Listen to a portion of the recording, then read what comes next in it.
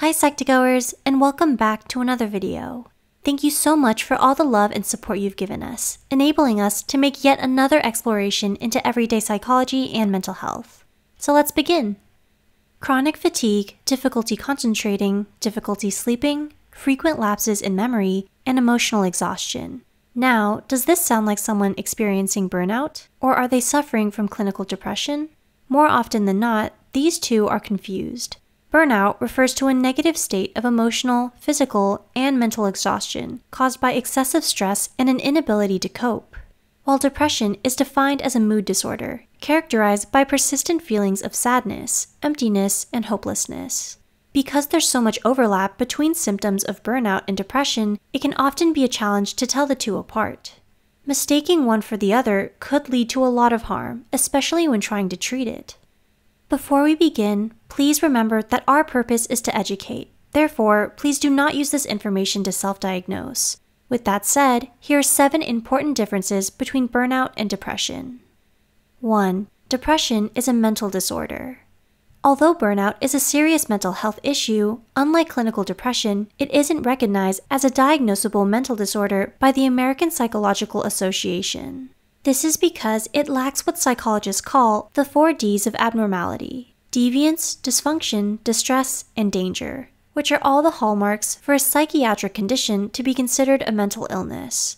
And though burnout certainly impairs our functioning and brings us a lot of distress, it's not as serious of a threat to our mental health as depression.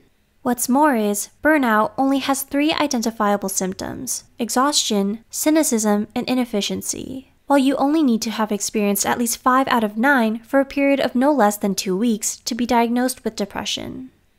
2. Depression is more general. Does it help get your mind off your problems when someone tries to cheer you up?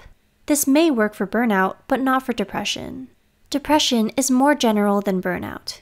Because burnout is brought about by prolonged periods of extreme stress, usually work or academic related, the negative psychological effects we experience because of it often go away once the stressor has been removed. Depression, on the other hand, is so much more pervasive because it permeates not only our school or work life, but also our social life, our home life, and even our enjoyment of our own hobbies and interests. 3. Depression doesn't always have a trigger. So what triggers burnout then, you ask?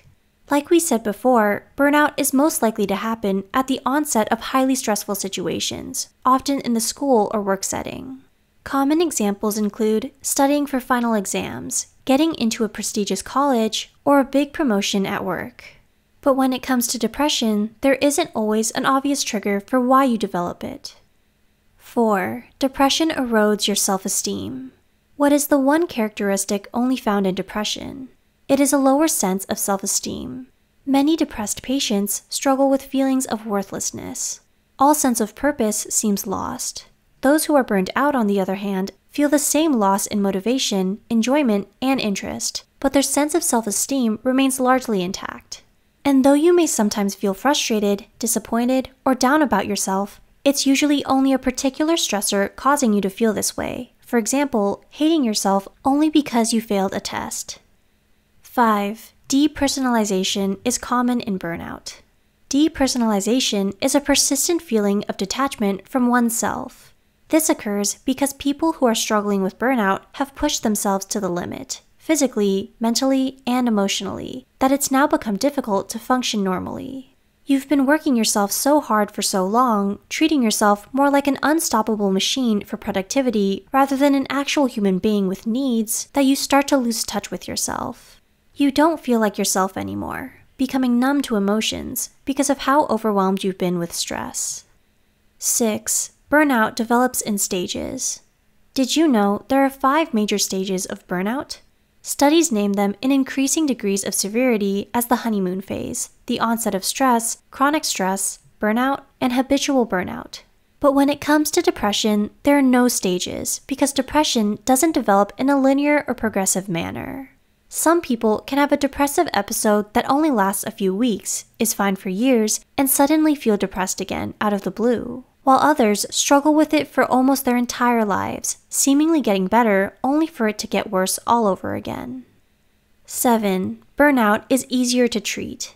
Finally, but perhaps most importantly, Because burnout isn't a mental disorder, it's much easier to treat than depression. For problems of burnout, a therapist or a counselor will advise you a few simple lifestyle changes, like sleeping earlier, starting a self-care routine, establishing boundaries, and learning better time management skills, and you'll start seeing improvements within a matter of weeks, depending on the severity of your burnout.